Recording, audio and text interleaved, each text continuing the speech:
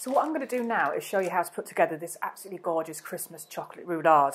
And the recipe's in the magazine and online, so you can find out just exactly how to make this roulade. I made this last night, and what I did was I covered it with a very slightly damp cloth and let it sit overnight just to settle, and it's ready to decorate now. So it's perfectly cool.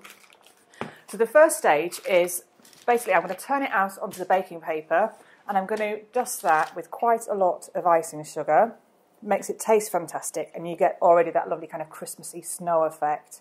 So that just goes, as I say, quite liberally all over there. And this is where it starts to get a little bit messy. I'll do my best.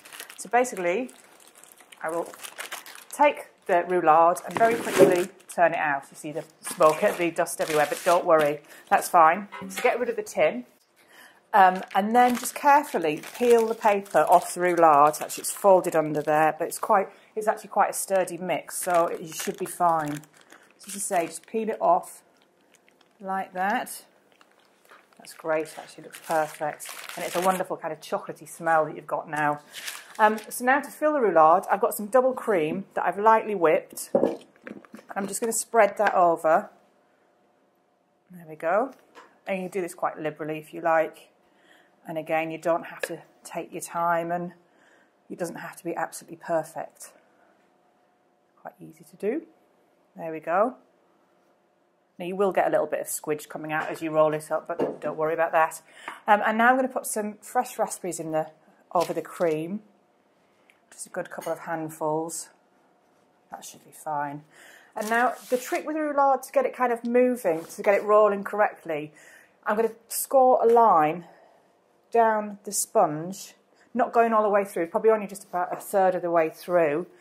And then I'm going to lift the paper, and that kind of scored line helps you to get the first curl on the roulade as it goes across. Take your time on this, don't panic, and you will end up with lots of cracks on it as you go along, but that's what makes it look homemade, and it looks really pretty. So keep the pressure on. I'm kind of pushing down like this as I go along, just to keep it kind of turning as I go. There we go, nearly there. And what you want to aim for is the seam to be on the underside of the roulade, which I think we're pretty much there. And that looks great. Now, the tricky bit is getting it onto a platter. You can actually, if you've got someone else around, give them a shout and help them, get them to help you do this. So, bear with me 1 second. What I'm going to do... Uh-oh. This big fish slice is really going to help here. I'm just going to edge it off very carefully because the roulade is quite sticky.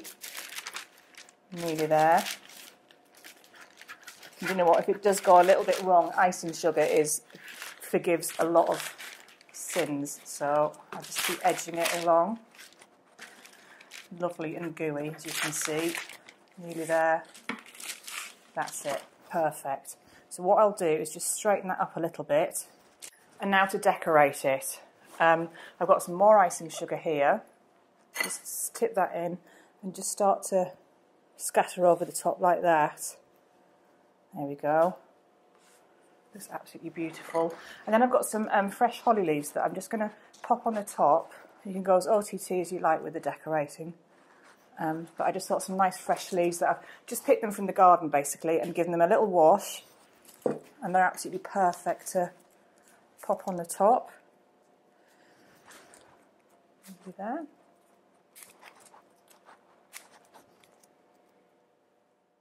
There we go. And then just to finish it, I've got some lovely fresh red currants that you can lay over the top. Like that. And that's pretty much ready to serve. You could either serve that straight away, cut into nice thick slices, or you can pop it in the fridge until you need it.